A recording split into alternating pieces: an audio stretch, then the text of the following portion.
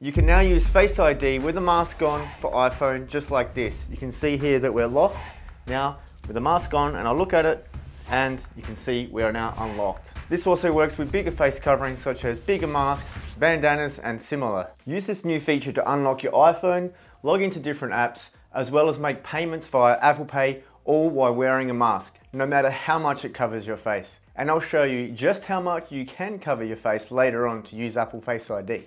This is now a native feature on iPhone iOS 15.4, but you'll need to enable it first, and I'll show you how in this video. First of all, you'll need to make sure you've updated your iPhone to at least iOS 15.4. Check this by going to Settings, General, About, then confirming your software version. If you need to update, just go back to the software update section. I recommend auto updates here anyway. Watch this video on how to install the 15.4 early release. Okay, so you've got 15.4 installed now. Next, head to Settings and scroll down to Face ID and Passcode and enter your passcode here. This is where the menu has changed. You can still select which of these things will be unlocked via Face ID, but lower down you can see the option to enable Face ID with a mask. So just go ahead and turn that on here. The next screen that pops up presents you with some info and warnings with using Face ID with a mask. But in general though, the disclaimer is that obviously with half of your face covered, it means that Apple's Face ID is only scanning your eyes and the area around your eyes, so perhaps this means it is a little less secure. However, I'm sure Apple have gone through huge testing on this to make sure it is still super secure, so I'm comfortable with it. Once set up, perhaps you'd like to go back to this menu to make it so that Wallet and Apple Pay still needs a passcode for that peace of mind. But I'll just re-enable that here for myself. Back on this menu, click Use Face ID with a mask to rescan your face for Face ID. For this step of the process, you don't actually need to wear a mask for this particular scan. Okay, so we've all done this before, so just put the phone in the right place.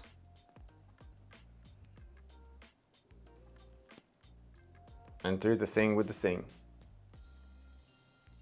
And there we go. And it actually only needs one scan for this process. Hit done. And there we go, we're set up. I'll test this in a minute, but a quick note here. If you don't like the idea of the lowered security of Face ID with a mask, for those of you that wear an Apple Watch, there is a legitimate workaround. Scroll down to Unlock with Apple Watch. Now with this feature enabled, it means that if you're wearing your unlocked Apple Watch and you're wearing a mask, iPhone will unlock using just a partial facial scan.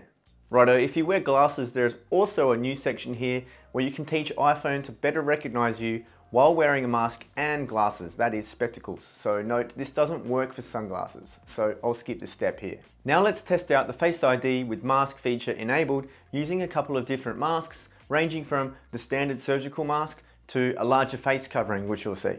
Alrighty, let's try Face ID with a mask with a surgical mask, and bang, that's unlocked. Okay, now let's try it with a full face covering like I'm gonna rob a bank or something. Bang, unlocked, nice.